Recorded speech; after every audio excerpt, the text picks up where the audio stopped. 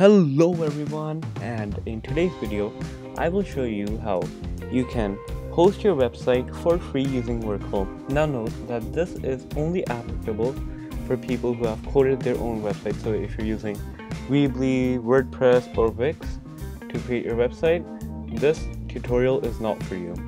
In fact, if you're using a Weebly, WordPress or Wix, you can host your website for free using their own given domain name. So let's just jump straight to it. So as you can see, I have already created my own little folder. It's called test PA, and I've already added some basic stuff, enough for us to create our website. So now the first thing I would do is go on GitHub. So let's open GitHub. And I would just create a new repository. So I would press create repository. Let's name this test, tech approved, public, and let's create this repository. Okay, so now what we need to do is upload our files onto GitHub, and we can do so by clicking uploading an existing file over here.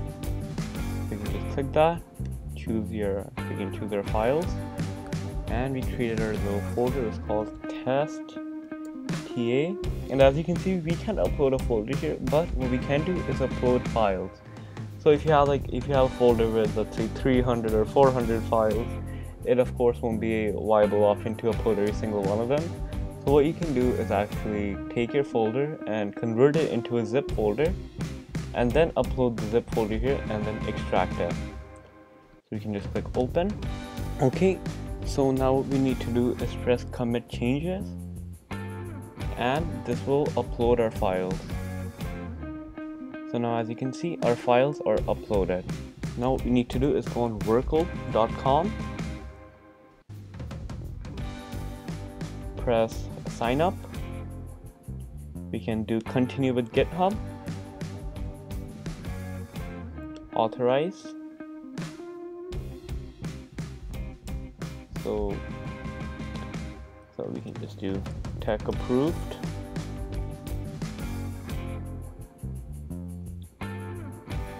continue. We'll just import the GitHub repository. Okay, so now as you can see, we need to get the URL of our GitHub repository. So as you can see, it's right here. We can press over here, then continue. We can press yes.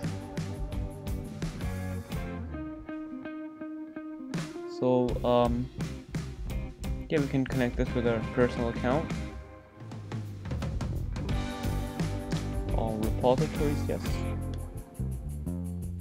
So I'm going to fill in our password.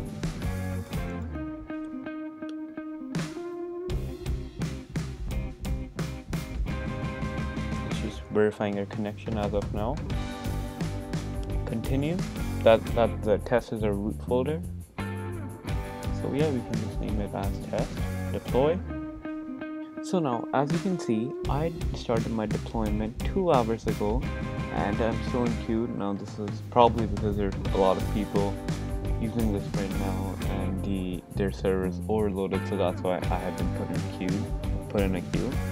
But just to show you guys the proof of concept, I will show you that this actually works. So your thing will end in .now.sh. So as you can see here, if our name of the project is test, then we would need to do test.now.sh, and as you can see, the deployment is still in process, and that's what it says right here, that this deployment is no longer available. And just to show you guys that this does not happen with every single one of the .now.sh, so we'll just kind of do some put some random letters here. And as you can see, now it shows you an error, but when you show the project that I've imported on Vercel, it shows that this deployment is no longer available, and it will be available once once I'm out of the queue and my deployment is live. Thanks for watching this video. Be sure to like, comment, subscribe, and click the bell icon for notifications. See you guys on the next one.